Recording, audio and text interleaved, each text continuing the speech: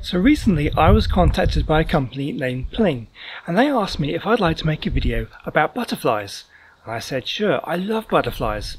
So they sent me some information and a butterfly habitat so that I can take some caterpillars and watch them grow. And that's what we're going to be doing in today's episode. Now the only downside is the company themselves, they don't sell the caterpillars, so I have to provide them myself. However, I don't think that's going to be a problem, because behind me I have a huge patch of nettles, and nettles are a great food source for many species of butterfly that you'll find in this country. The caterpillars we'll be looking at today are of the small tortoiseshell butterfly. They are one of the most common butterflies in the British Isles and can be found anywhere from gardens and cities to mountain tops. The female will lay batches of eggs on new growth nettles, typically in full sun. There can be as many as 80 eggs in a batch, which are laid on the underside of a nettle leaf. The young caterpillars will emerge from the eggs after 1 to 3 weeks depending on the weather. And you may be able to see just behind me here, there is some evidence of caterpillars right here. This kind of webbing and this stripped nettle is evidence that caterpillars have been living there and feeding there. Let's take a closer look. When the young caterpillars emerge from the eggs, they will build a communal web on top of the nettle. This web serves to protect them as they feed. Once the nettle has been stripped by the hungry caterpillars, they move on to a new stem and build new webs. Now I may have left it too long for these caterpillars. These have grown quite large and they've dispersed now. They've probably pupated somewhere, maybe even turned into butterflies by now. But that's not the only evidence of caterpillars I've got. Let's take a look somewhere else. In a nearby patch of young nettles I found some more younger caterpillars. Here you can see another of their defensive strategies. You can see one older, larger caterpillar walking along the leaf. As it disturbs the smaller caterpillars, they jerk their bodies from side to side. When in a group, this could look quite intimidating to a predator.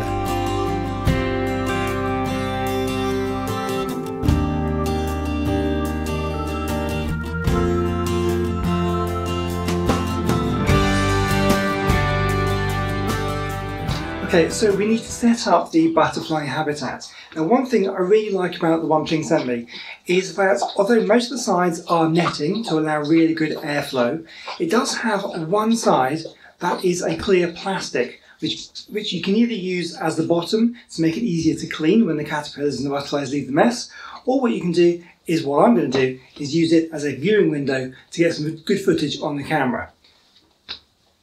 So we need to put in some food for the caterpillars. Now they're going to eat nettles, so I'm going to need to get some gloves and we'll try and get some nettles in there. Now one thing I've got to remember is that the nettles will dry out very quickly, so we need to make sure that we keep them wet and moist because you're going to be cutting the stems and effectively killing the plant. So you need to refresh that food very frequently.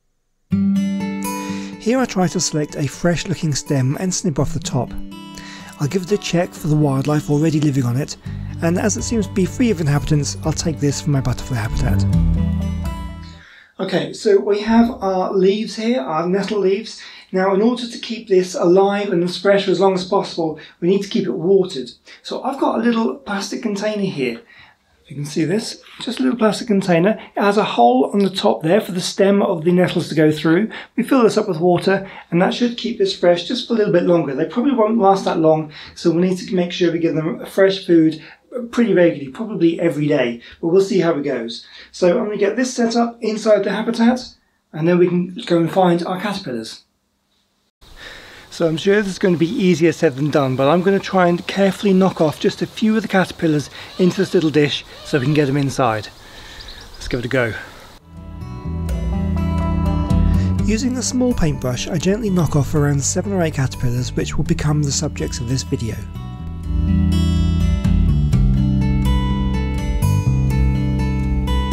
The tricky part is getting them back onto the nettle in the habitat.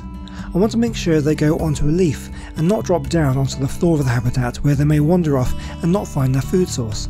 So with some delicate manoeuvres, I manage it.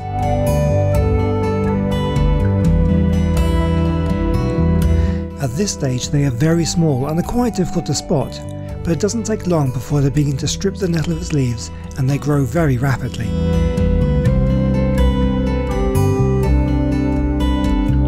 I need to change the nettle stem every day, and this is easier said than done.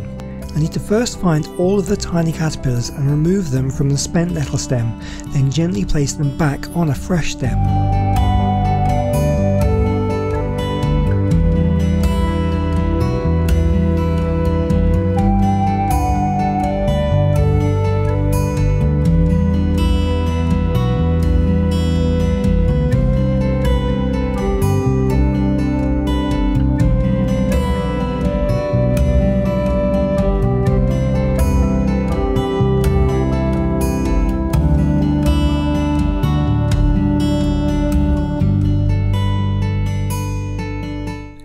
These next set of clips are taken at intervals over the next few days, and you can see how much bigger they've grown.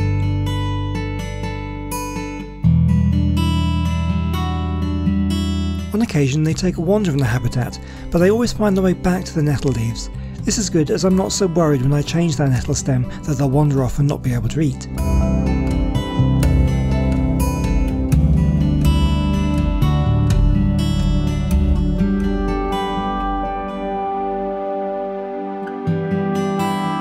Here's a great shot of the caterpillars eating. You can see how they chew the edge of the leaf. They're very methodical.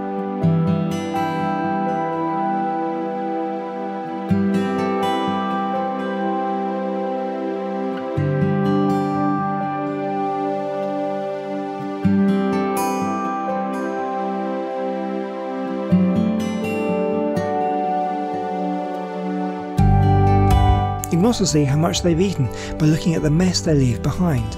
This mass of black baubles is the caterpillar's droppings, known as frass.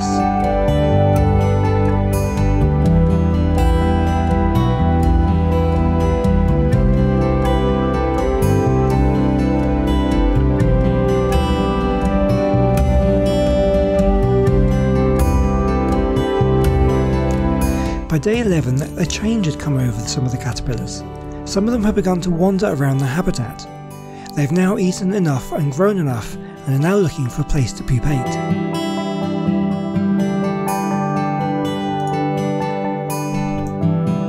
The caterpillars will find their way to the top of the habitat and attach their tail end to the netting at the top. Out in the garden this would be a leaf or a stem. Then they will hang down in a sort of J shape and begin the pupating process. This time-lapse shows one caterpillar getting into position. You can see some of the others wandering around looking for their own spot.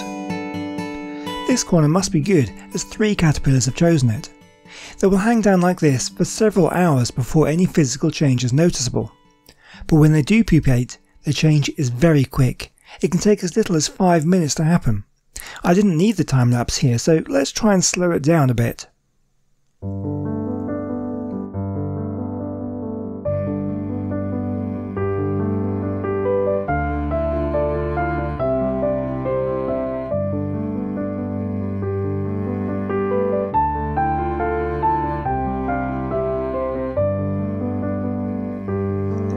Now all the caterpillars have pupated. I don't need to feed them anymore, and I just need to wait for them to emerge as butterflies. This stage can take between 2 to 4 weeks depending on temperature. We're having a bit of a heat wave at the moment, so everything's happening pretty quickly, and it only takes 9 days before the first butterfly emerges. A good sign that they're getting close to emerging is that the pupate will darken.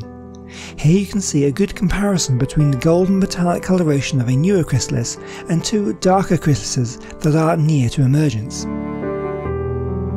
Once the butterflies begin to emerge, it happens quicker than you might think.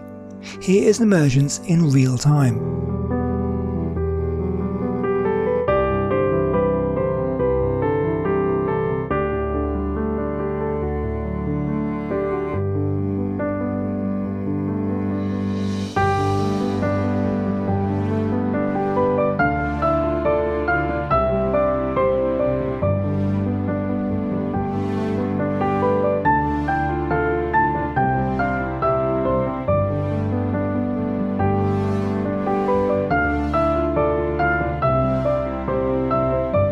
The butterfly will now take several minutes to fully inflate its wings. Once this has happened, the butterfly will spend some time gently flapping its wings, getting its flight muscles warmed up and ready to take to the air.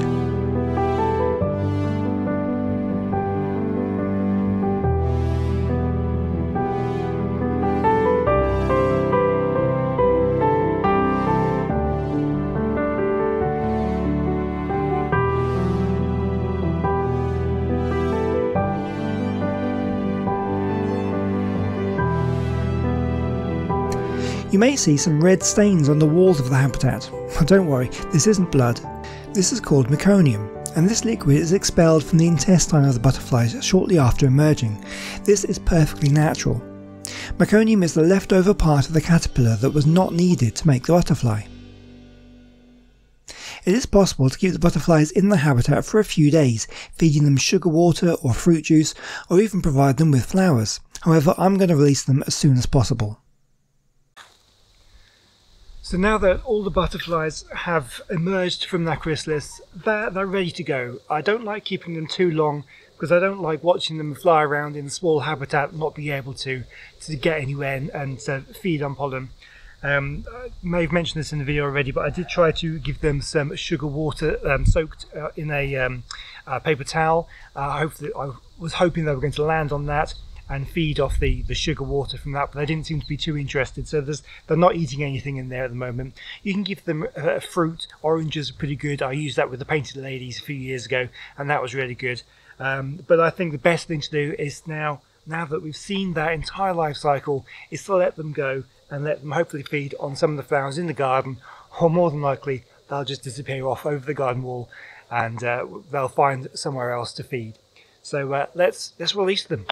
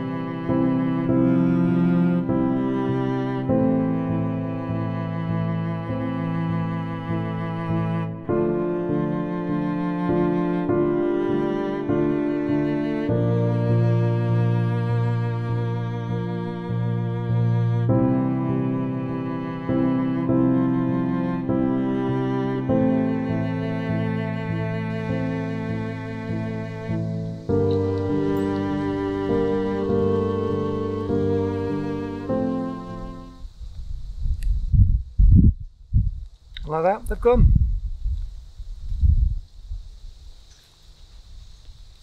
So if you want to get yourselves one of these habitats, I will leave a link in the description of where you can buy it. I just want to say thank you once again to Playing for sending me this and letting me use their product to make this video. And also, just before we go, I'll show you something else that comes with the package. So with the butterfly habitat, you get the little information pack that tells you about how to look after butterflies and gives you like a chart where you can actually write down the dates when they emerge. This is specifically about monarch butterflies, and with that we also get a couple of little toy figures. This is great for kids, which shows the life cycle of monarch butterflies. It comes with a monarch, has its caterpillar, has a little leaf with some tiny caterpillars on, and the chrysalis of a monarch as well. So these will go up on my shelf with the other ones I got from the painted ladies a few years back, and nice little additions to my collection. But yeah, once again, the description for this will be down, so the link to be able to buy one of these will be in the description of this video. And I want to say thank you very much for watching. Hope you've enjoyed it, and I'll see you in the next one. Goodbye.